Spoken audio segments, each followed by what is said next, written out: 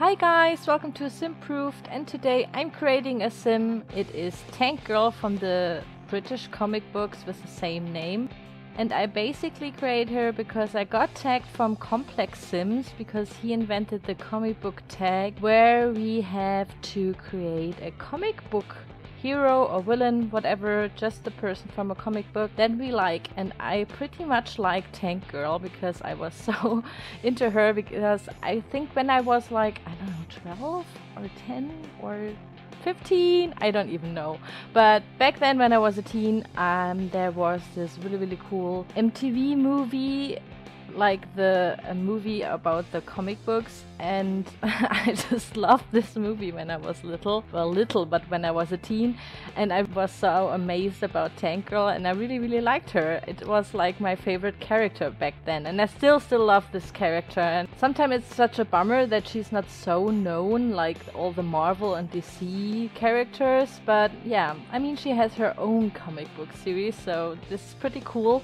And she's like a punk girl. The comic book is very punkish, and she lives in like in a post-apocalyptic Australia in a tank, which is also like her vehicle but also her home. And she has a boyfriend slash kangaroo mutant. I guess he's like a kangaroo mutant called Booga and so on, and it's like really funny. It's a really cool comic, and I really have to recommend it to you to maybe like read something or just watch the movie. The movie is pretty funny. It's like not the best Oscar winning piece, but it's a cool, very entertaining movie, and I really like to watch it like once a year, I would say. So I had to create her, and since she's like a comic book character and very punky and kick-ass girl, like very high self-esteem and, you know, like a really badass, I just wanted to, you know, create her and give her like this really cool dip-dyed short hair with cool makeup, and she has like lots and lots of very funny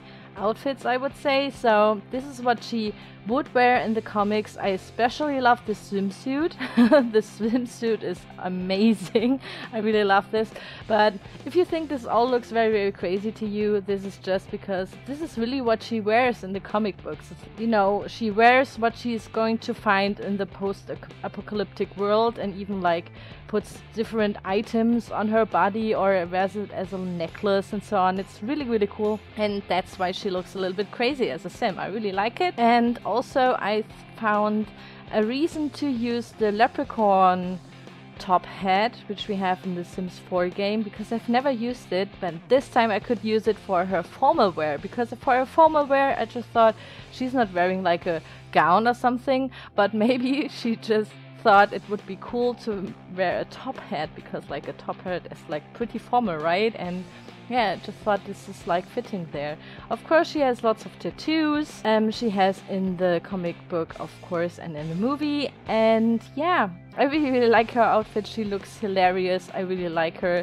She looks definitely like Tank Girl, and you can recognize her if you know the comics or the movie. So I was pretty happy about it, how it turned out, and it was really much fun doing this comic book tag. So thank you so much, Complex Sims, for tagging me.